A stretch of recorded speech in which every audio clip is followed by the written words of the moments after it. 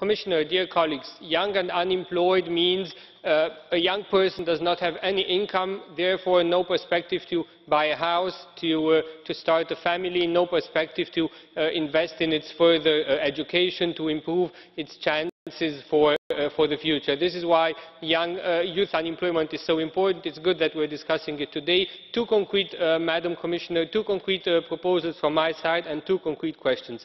Firstly, there are member states of the Union in which youth unemployment is below 10%, and then there are member states in which it is above 30–40%. Therefore, I truly believe that we have to do more for improving the exchange of best practices between the member states of the Union in order to give the young people of Europe the opportunity to be part of the best programmes which exist in Europe, be it in their member state or in another member state. Therefore, also the question, what is the Commission doing in order to improve the exchange of best practices amongst the member states of the Union?